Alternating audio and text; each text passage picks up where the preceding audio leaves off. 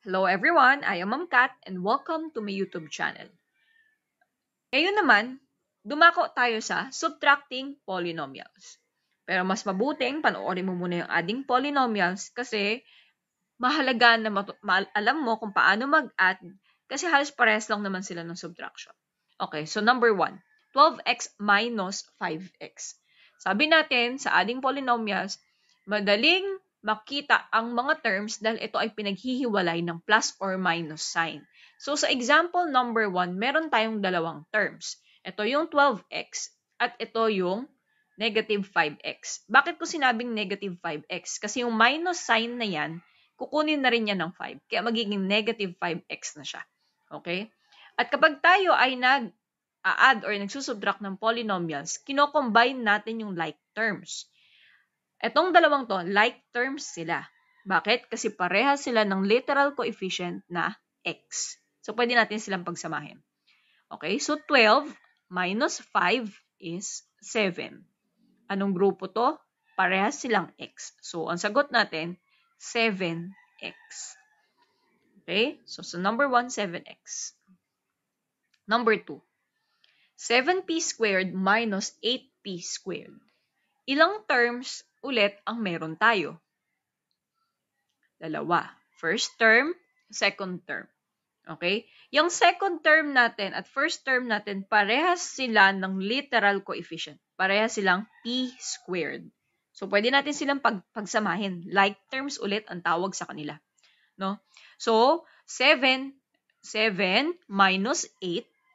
7 minus 8 sa integers, pag magkaiba ng sign, sinusubtract natin. So, 8 minus 7 na yun, no? Magiging 1. Tama? 8 minus 7 is 1. Kaso, yung 7 at saka yung 8, kung ikukumpara mo, mas malaki yung 8. So, dapat kunin mo yung sign nun, negative. Dahil ito ay grupo ng mga p squared, isusulat mo, p squared. Okay. Kung mapapansin mo, tatanggalin ko yung 1. Bakit? Kasi ang 1 ay hindi na dapat sinusulat pa. Dahil may obvious naman na meron tayong isang p squared dyan. So, kapag may 1 sa harapan, nire-remove na natin yon. So, ang sagot natin sa number 2 ay negative p squared. Okay? Number 3, 9g minus 9g.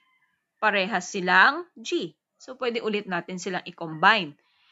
Okay. So, dahil 9g minus 9g, 9 minus 9 is 0. 0, grupo ng mga g. Kailangan mo pa bang isulat yung g? Hindi na po.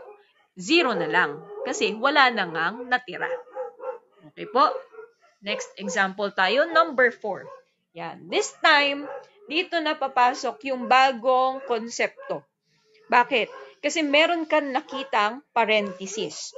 Okay? So, kung merong parenthesis, ibig sabihin, yung sign na yan, kailangan natin yung i-apply o distribute sa mga nasa loob ng parenthesis.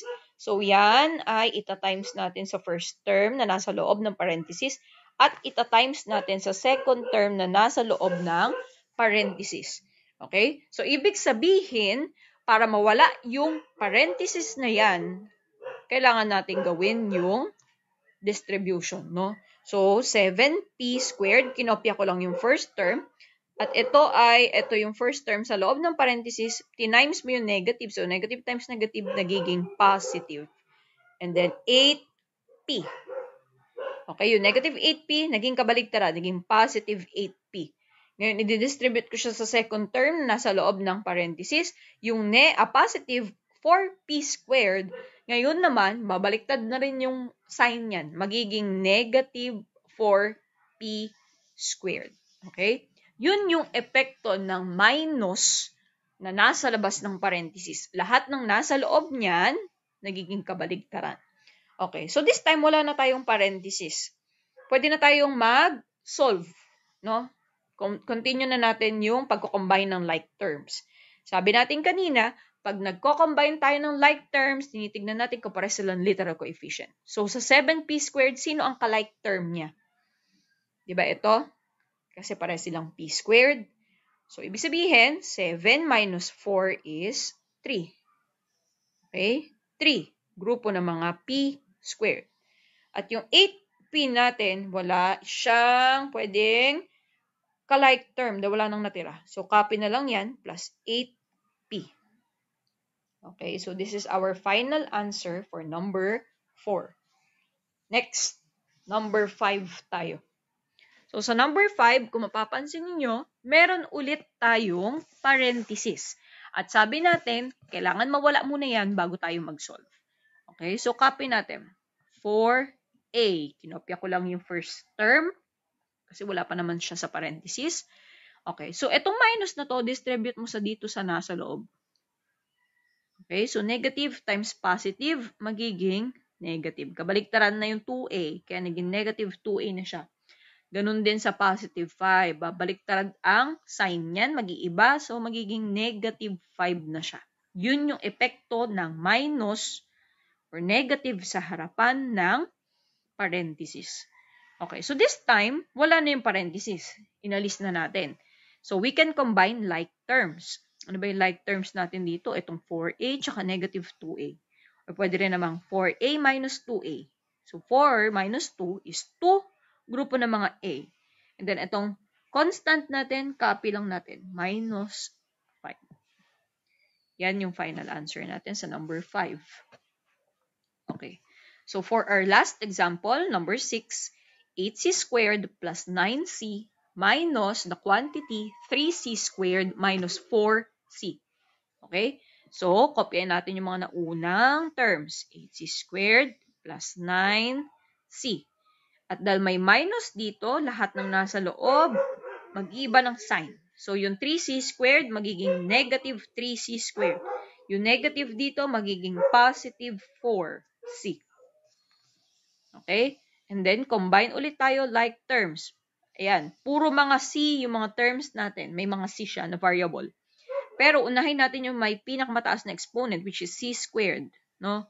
8C squared, ito yung ka-like terms niya. So, combine natin, 8 minus 3 is 5. Grupo ng mga C squared. And then, 9C plus 4C is 13C. Positive 13C.